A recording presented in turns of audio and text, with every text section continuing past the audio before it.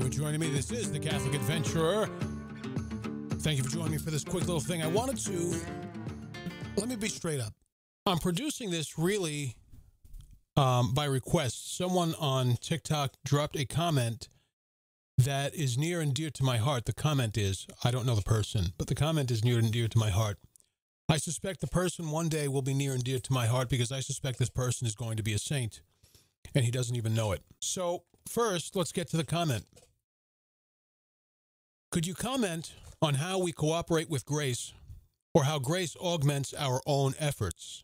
My life pursuing virtue is a struggle. Now get this last part. It seems like God is absent, that I'm on my own with many failures. I have to tell you that, and I'm going to say to you what I said to him. That last part tells me that that person is on the road to sainthood. It tells me that that person is far along on the path to sainthood. And they probably don't even know it. It seems like God is absent, that I'm on my own with many failures.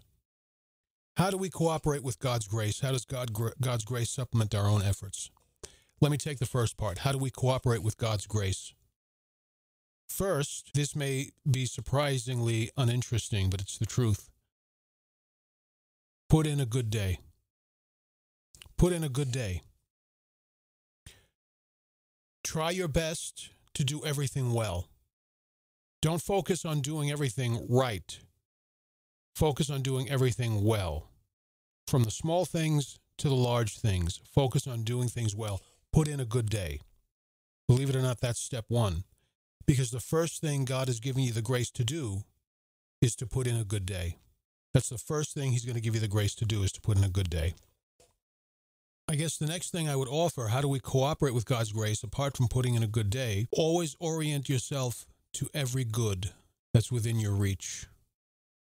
Always orient yourself to every good that's within your reach. The next one, how do we cooperate with God's grace apart from putting in a good day? I would say first, be prayerful. Be very prayerful. He's going to give you the grace to pray. I say this often. Jesus didn't pray a lot because he was God. God doesn't need to pray. God the Son is eternally united to God the Father. He does not need to pray to be united to God. The reason why we see Jesus praying frequently and deeply is because human beings need to pray frequently and deeply. Jesus didn't pray a lot because he was God. Jesus prayed a lot because he was a man, because he was a human being. So be prayerful. God's going to give you the grace to do that too, because he knows we need it. It's not an extra, it's a necessity. It's essential. He knows we need it. He's going to give us the grace to do that. So do that. Put in a good day. Be prayerful. And as I said in another video, you might not have seen it. You might have seen it. I don't know. Pray like you. Don't try to pray like St. Augustine or St. this or St. that. Just pray like you. And God will take you to higher levels and deeper levels of prayer. But make yourself available to him. Okay? Prayerful. Be prayerful. And I said this earlier to someone in another podcast. Take the journey seriously, but don't take yourself too seriously. We are fallen creatures called to be like God. We are fallen creatures called to be like God. That's a big, big leap, and it is hard to do. And we need so much help from God's grace. It's literally unspeakable. So don't take yourself too seriously, because you're nothing and you're a nobody. That's all of us. Don't take yourself too seriously. You're not going to get to sainthood on your own. All you can do is try. So that's another piece of advice I can give. Keep trying and be patient with yourself when you fail. Don't be satisfied that you fail, but just expect that you will fail. You will trip, you will fall. And so you will get back up and you will try again. You will fall, and that means you will get back up and you will try again. And you will get better. Now, you may get worse before you get better. Understand this. God is teaching you something in your failures. God knows you will fail. And he is going to use that for your benefit and for his glory. He's going to use your failures They will become ingredients in his providence. Let me repeat. Your failures will become an ingredient in the providence of God. He will use them to enact his will, to effectuate his will, to bring his will into fruition. He will use your failures. How do we cooperate with God's grace? Allow him to use your failures to make you better. Don't let them defeat you. Don't let them defeat you, because then you're not letting your failures work to the will of God. Don't let them defeat you. Get up, try again. Get up, try again. Get up, try again. I'm going to tell you a story. I gave this story in a podcast in the past. I don't usually like talking about myself, but when I have an example that illustrates a point, then I do that. I was in infantry school. This is years ago. In infantry school, and we were training for this one maneuver, a particular maneuver in combat and warfare. I'm not going to explain what it was. And I kept doing it wrong. My instructors would not tell me what I was doing wrong. They were particularly hard on me. There were a handful of us that they singled out to be particularly strict with, and I happened to be one of them. And I did this maneuver. It was a very trying maneuver. Did it wrong. And they said, nope, do it again. Wrong, do it again. No, do it again. And again and again and again, I did this damn maneuver, never being told what I was doing wrong, until eventually I did it right. And my instructor said, just that way, you understand? Just that way. Now do it again. Oh, God, okay. I don't know what I was doing wrong before. I'm not sure what I was doing correctly or differently this time, but I did it again. It was correct. He made me do it a third time correctly. I did it a third time correctly. By the time I was done, and it went on for a while, and I was beat at the end of that. I was really beat. But I was lethal in that maneuver. Even in my time in the fleet, that was my maneuver. And I was damn good at it. Damn good. You know why I was so good at that maneuver? Because my instructor was so hard on me. And he let me fail and fail and fail and fail and fail, without exaggeration, and fail until I got it right. I still don't know what I did right. But what I do know is this. I knew the hell out of that maneuver because I failed and did it again, and failed and did it again, and failed and did it again, and failed and did it again. I trust that he was being honest. In fact, I know that he was. I was doing something wrong. Don't know what it was, and it doesn't matter. My awareness of what I had to do differently makes no difference in the fact that I was doing it wrong before, I got it right later, and by the time I got it right, I was excellent at that maneuver. Excellent. If human instructors can do that, believe that God can do it better. How do we cooperate with God's grace? Keep trying and keep believing that God is with you, that God is teaching you something in your failures, that He's using your failures as ingredients in His providence, in His will for you. And I know it's painful. I know it's painful. You know, the amazing thing is, God knows it's painful too, and He knows that you can handle it. You're stronger than you realize. The commenter goes on to say, it feels like I'm all alone and God is absent. I'm going to be so honest with you right now. I'm in that very place, and I have no idea how to lead you out of it. I am in that very place, and I have no idea how to lead you out of it. I wish I did. Here's what I can tell you. Here's what wisdom I can share. And these may apply for you and they may not, but it's what I can offer. In the dark, we see everything. We see the things that are hidden, paradoxically hidden in the light. In the dark, we see everything. God is trying to show you something in the dark. Very likely, you're not going to like it. It's going to be a lot of it's. You're not going to like them. God is showing you something in the dark. He wants you to see something. So pay attention. Sometimes He lets us sit in that darkness, in that feeling of being all alone. Sometimes he lets us sit there without showing us anything, without bringing us anywhere. Why? Because he knows that's going to break us down. He knows that will break us down. He knows that will make us so, it sounds strange to say it, but he knows that's going to make us hurt so bad that we will be sensitive to everything, even the things that we were previously numb to, things he wants us to know, to understand, that we were previously numb to. He's going to break us down so much that we'll be so sensitive that we'll be able to pick up even on those things. There will be times in the faith journey that you feel abandoned by God, ignored by the saints, and in a terrible place all by yourself. There will be times in the faith journey that God permits a soul to go through that. People say it's the dark night of the soul. It may be, it may not be. Not all spiritual desolation is the dark night of the soul. That's another conversation. But it surely is spiritual desolation. And there will be times in the journey where we are taken through a desolate place, into a desolate place, where it's cold and it's dark and it's harsh and it's cruel. And we shake our finger at God. Why did you do this? Why are you allowing this?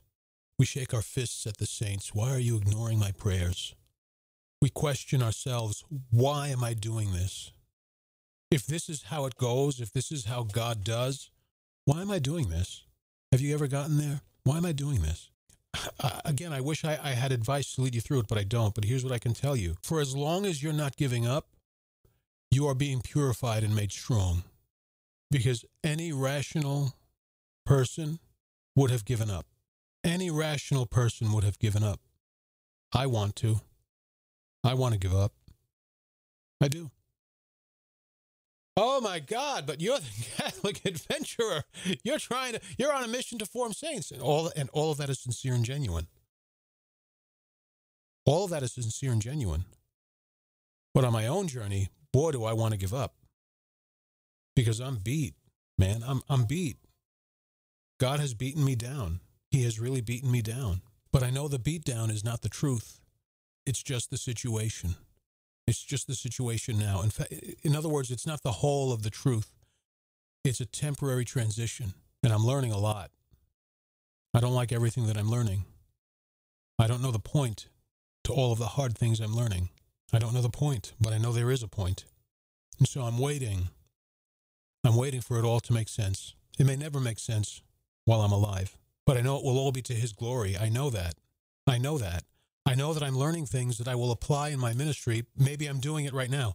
I know that I'm learning things that I'll apply in my ministry, and I'm not aware that I'm able to give that to all of you because I'm going through this darkness and I'm learning things that I previously did not know. And maybe I'll never be consciously aware of that. And so I'm going to say to all of you what I said to this person in the comments. You are on the way to holiness. In fact, you're well along the way. And now you're at the next level. And I didn't know how to say it in the comments. I'm not sure how to say it in front of a microphone, but I'm going to try. You're at the next level. And this is where things get serious. Things get frightful. Things get heartbreaking. And also amazing things happen. And I'll tell you something else. In my history of going through periods of spiritual desolation, which this is the deepest I've ever experienced it, bar none. But in my history of experiencing spiritual desolation, and for those who don't know, spiritual consolation follows periods of spiritual desolation. So never lose hope, okay? It's part of the cycle. But in my history experiencing spiritual desolation, there have been times where I can't quite see Jesus, but I can always see his mother. Final piece of advice. Do not be victimized by what God is putting you through right now. Do not be victimized by what God is putting you through right now.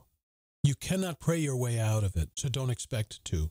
And don't be disappointed if you're trying to pray your way out of it and it doesn't work. It's not designed to do that.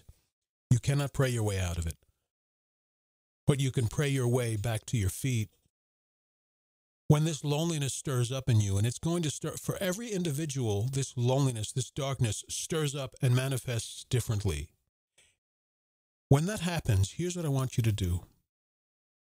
I want you to focus on that manifestation of the darkness. And I want you to command it in the name of Jesus to be still and to be quiet. I want you to literally say, that's the darkness. And in the name of Jesus Christ, I command you to be still and to be quiet. You think I'm crazy? Try it. In the name of Jesus Christ, I command you to be still and to be quiet. Pay attention and learn what God is trying to teach you in the darkness. Pay attention and learn. Let me go back to this comment, make sure I've covered it as best as I can. Could you comment on how we cooperate with God's grace? Oh, on how God's grace augments our own efforts. So something I want to say to that, God's grace doesn't always augment our own efforts. Sometimes God's grace completes our own efforts, magnifies our own efforts, makes our own efforts possible. I guess that's an augmentation. Sometimes God's grace just gets you barely over the line of where you need to be. And sometimes God's grace picks you up and throws you over the goalpost. And sometimes he just barely gets it by design, not because he's not able to do better, but by design. Sometimes he just barely gets you over the goalpost, or over the line. I'll tell you this. This is years worth of wisdom that I'm going to try and condense into just a minute or two.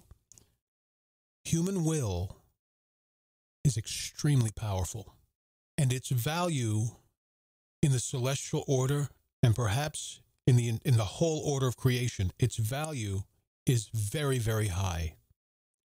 I don't know why it is. This is not Catholic teaching, by the way. It's my own philosophy, okay?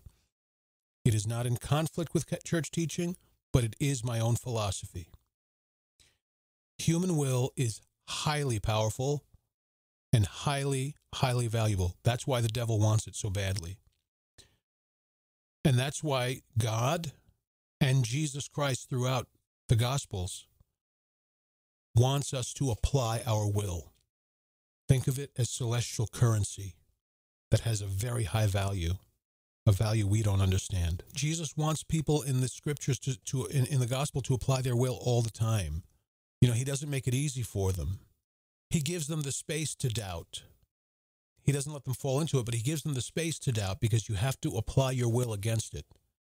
He says, go and show yourself to others, but don't, or he says, don't tell them what I did. Don't tell them the miracle that I did for you. John the Baptist flat out asks him, are you the one we've been waiting for? And Jesus, well, he doesn't say it to him, but he says to John the Baptist's disciples who carried this message, are you the one we've been waiting for? He says, go back to John and tell them the blind see, the lame walk, and the dead are risen. Tell him the miracles you have seen. But Jesus doesn't tell him yes or no. Are you the one we've been waiting for? Yes. Jesus never says that. He just gives them enough to act on, enough to apply their will to, and gives them just enough margin for doubt. Because spending your will against the temptation of doubt maximizes the value of will. That's the best I can explain that. So in these moments of doubt and darkness, I feel like God is all alone. Every time you pray, you're setting your will against the odds. Every time you pray in this state of desolation, you are setting your will against the rational odds. God is not listening. I'm praying anyway. Do you understand the power of what you're doing when you do that? God has left me all alone. Yet still, here I am in prayer, even if all you're doing is saying a Hail Mary or an Our Father. God is leaving you room for doubt, and he's giving you just enough to apply your will to. And then he says to you, choose.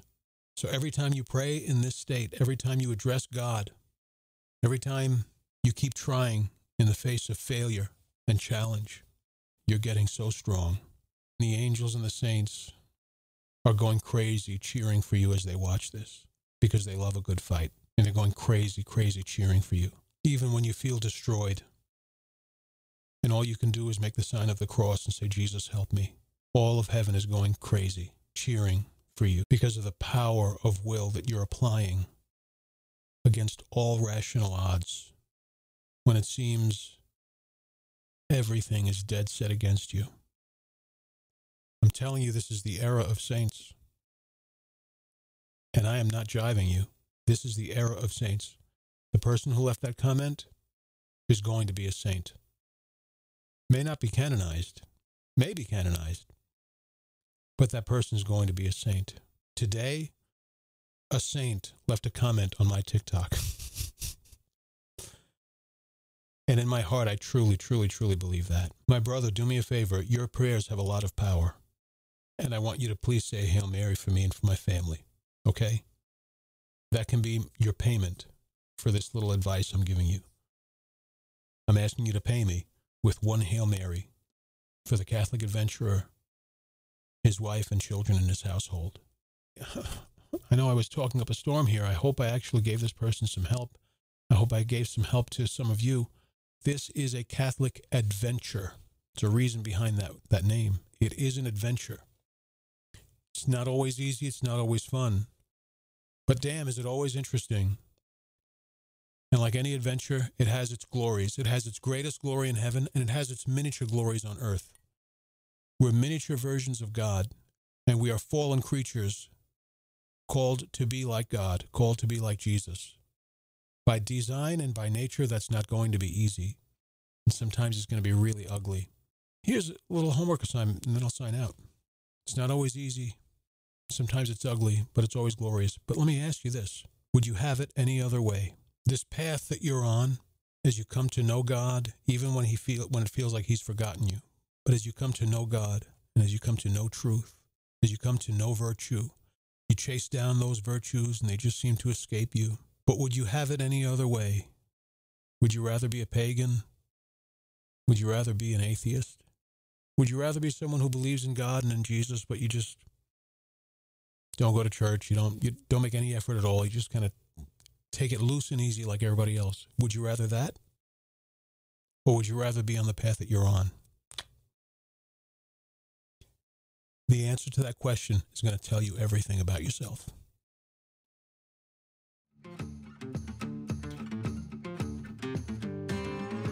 I have been the Catholic adventurer, and I got to tell you the truth. If this is the last thing I ever do, please God, I hope it's not. Hopefully I don't have like a heart attack and die tomorrow or something. If this is the last thing I ever do, I hope that this one podcast is the jewel in the crown of all my work. God bless you. God be with you all. Hey, you owe me a Hail Mary. Say a Hail Mary for me and my family, please. I believe it, man. I believe that you are called to be saints, and many of you watching this are saints in the making, and you're going to get there. You're going to get there. And I'm cheering for you, man. I'm cheering like hell for you. The angels and the saints are cheering like hell for you. Don't give up. Don't give up. God bless you. God be with you all. Bye-bye.